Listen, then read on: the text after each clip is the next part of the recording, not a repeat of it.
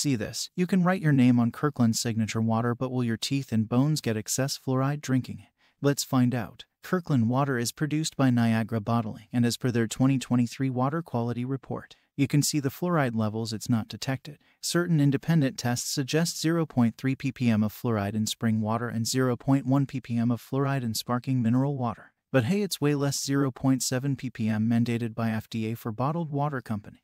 So you can safely drink Kirkland water as long as it doesn't smell like a dog.